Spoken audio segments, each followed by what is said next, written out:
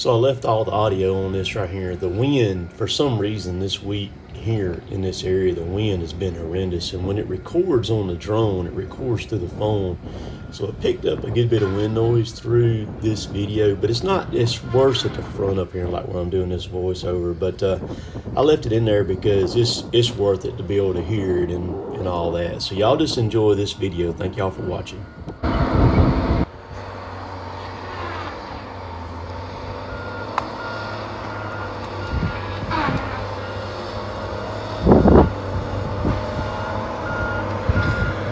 So that's Dad in the 630 right there.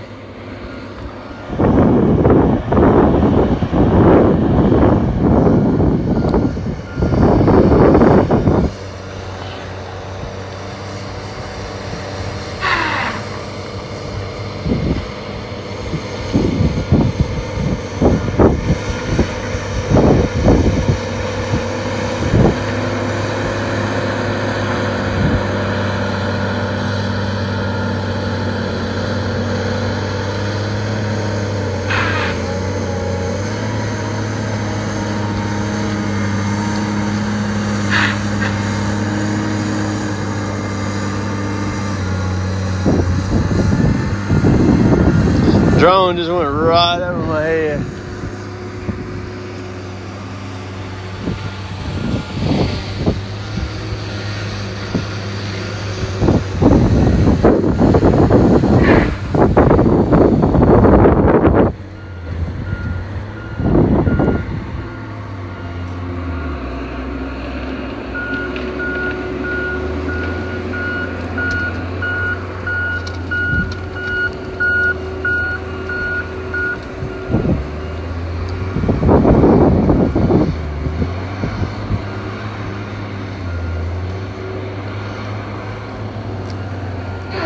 So that's where the tracks make a big difference. Where Dad's having trouble turning the tracks or chains, they would actually pull the front end of the machine on around and go on up the hill there, and he wouldn't be having to back up. So Dad had to drop it and let go where he can get back straight with it there, rather than fight it. And he'll grab it and go on up the hill with it. I'm gonna go on back down here with Chad down here. You can see Derek on the left right there, Chaz on the right.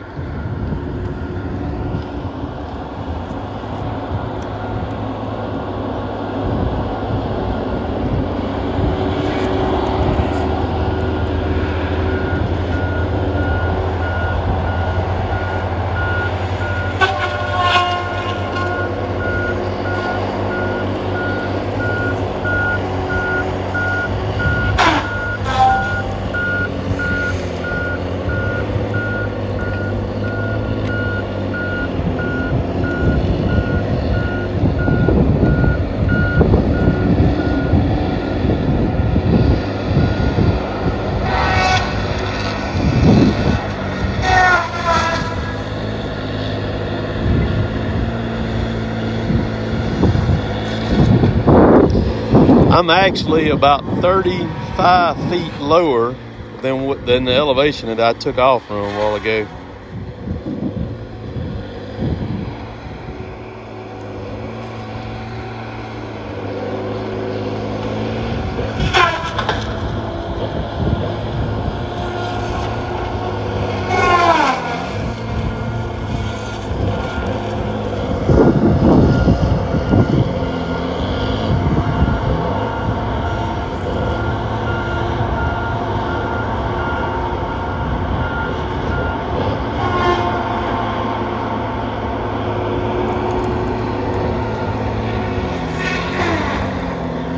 Heck, I'm still 60 feet off the ground from down there where he's at right now, too.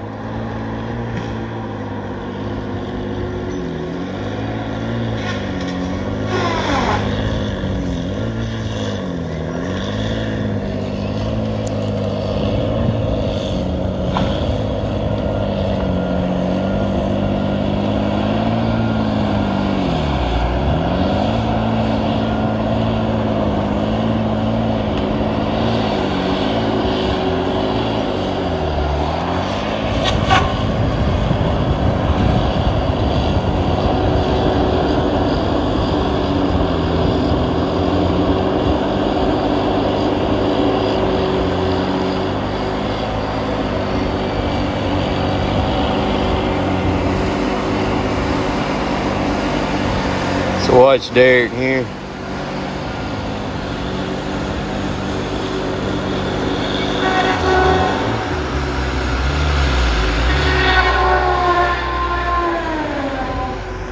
He's got such a big drag this time. Derek's gonna take the top side of it for him, lighten him up a little bit.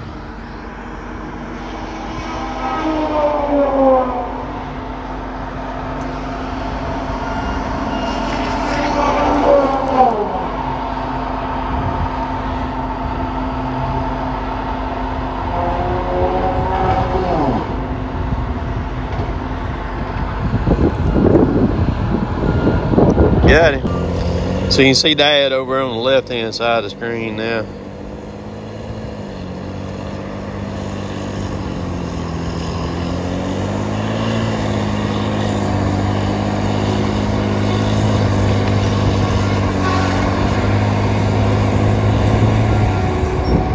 You can see what he's got to go up.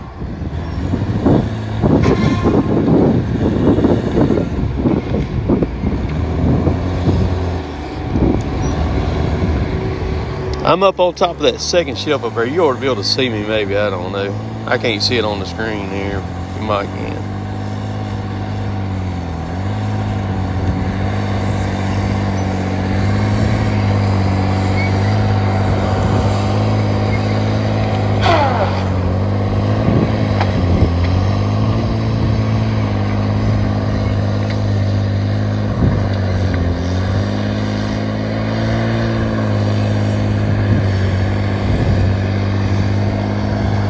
I got to be careful I don't hit the ground with this drone too, because I'm still 35 feet below where I took off from. That's a good drag right there he's got.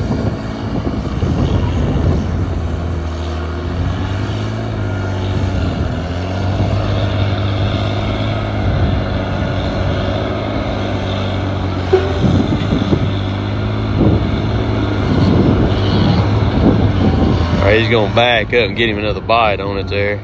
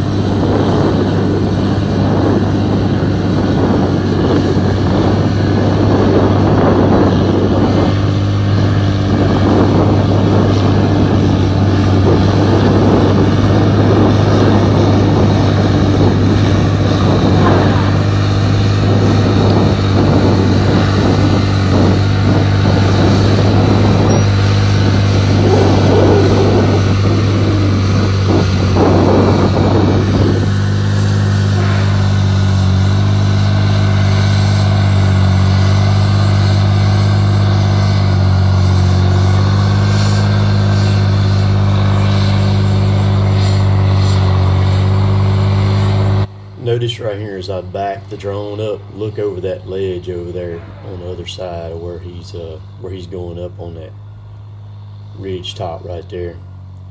This ground is crazy up here, man.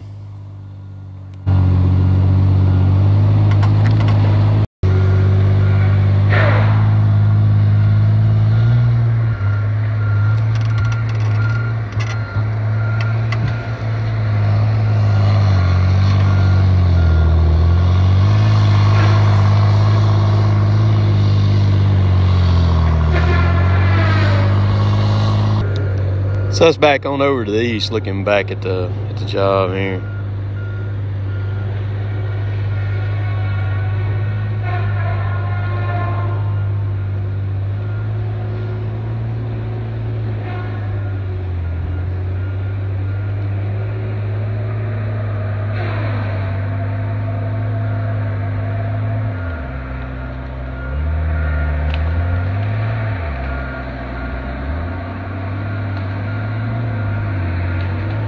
Flying 45 miles an hour right now.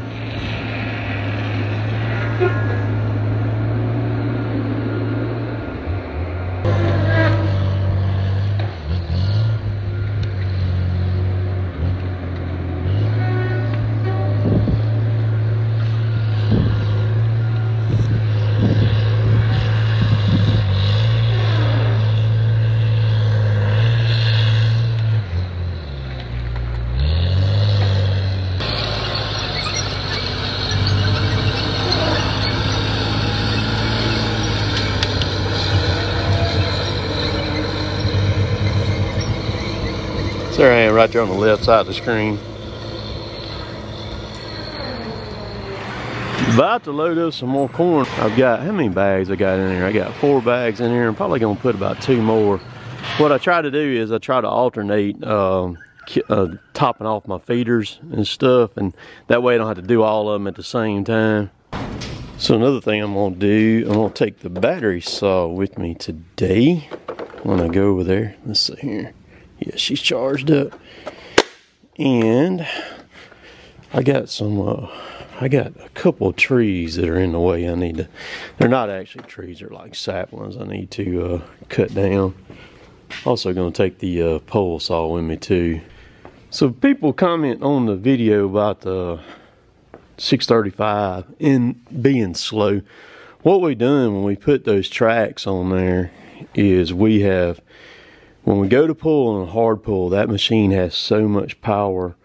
We have limited the ground speed on that thing to where to go slow, which doesn't really matter because whether you're on that machine or you're on a John Deere or a Caterpillar, you're not going to go up that hill very fast. It just ain't going to happen. And I don't think in the videos that you can't depict on a two-dimensional screen the three-dimensional view that you're actually looking at out there.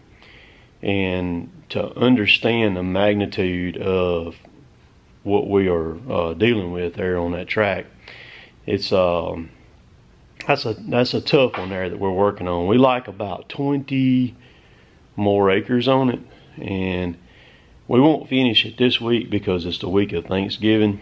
And so we'll probably, and they're talking about rain coming in Wednesday and raining basically all the way through the weekend. So the rain will mess us up, but we'll only be working Monday, Tuesday, and Wednesday if we get to work Wednesday, and then we'll be off the rest of the week. We joined some state park property on our land, and they've got about 700 acres on that state park, and they've got hiking trails on it. And right at 5 o'clock on our side over there, when they built the hiking trails back in the early 90s, they built some of them right up against us. So we constantly have people from the state park that end up onto our property, or they end up lost. So last night at about 5, I was sitting in one of my stands and I heard 2 ladies, and I looked at my watch and I said, they're gonna be in trouble because they're not gonna make it back out of there, because they were on the very, very back side of the property up against us.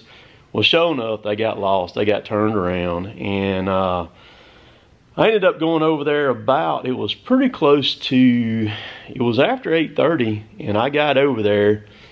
They had just found them, and I may fly the drone and do a video and show where they started at and where they ended up at. They ended up, they found them in a shooting house. They had no idea where they were at or anything like that. They actually came slap across our property to get into one of the shooting houses on the adjoining property there past us where they ended up at. And I know them stuff, so but I got to go over our game wardens. Met with them last night. They had to cut one of our fences and pull up posts to try to get in there, and then I told the people at the park last night, I said, listen, I said, if anything like that happens, just call us. Just call us. We'll get everybody in there. We'll find them, you know, just call us. Don't try to go over there and start ripping and tearing everything up to trying to get in, you know.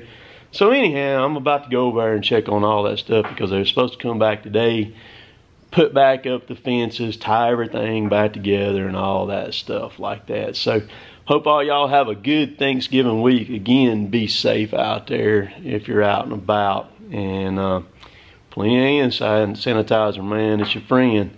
We'll catch y'all later. Later, taters.